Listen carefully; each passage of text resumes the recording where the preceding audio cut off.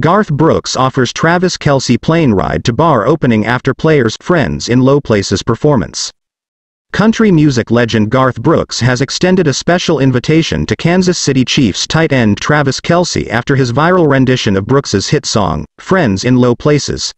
Kelce's impromptu performance during the Super Bowl victory parade caught Brooks's attention, prompting him to offer Kelce a plane ride to the grand opening of his Friends in Low Places bar and Honky Tonk in Nashville next month.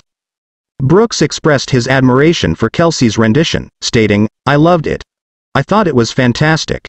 It blew me away." He even joked about sending a private plane to fetch Kelce and his entourage for another shot at singing the iconic song at the bar's opening.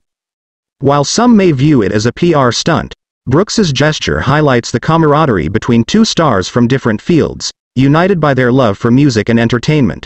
With the promise of more memorable performances to come, fans can anticipate an exciting collaboration between the NFL star and the country music icon.